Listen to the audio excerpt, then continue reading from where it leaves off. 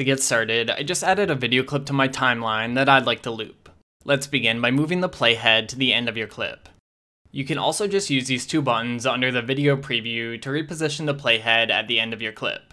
Now make sure your clip is selected and use the Ctrl-C keyboard shortcut to copy it. Then use the Ctrl-V keyboard shortcut to paste a copy of your clip at the playhead's position. Continue pasting as many copies as you want to create a looping video. To make your loop look more seamless, drag one of your trailing clips over the end of the previous clip to add a cross-dissolve transition between your clips. And I'm just going to drag the transition's edge to shorten its duration a bit. Now when I play this back, I have a nice looking loop with a transition. Okay, this looks good, but I'm going to use a different clip to show you how to create a loop that plays forwards and then backwards. Make sure your clip is selected and go over to Properties. Click the reverse button. This quality is fine for me, so I'm just going to click OK. Once your video is finished rendering over in the Jobs panel, double-click it to open up its preview.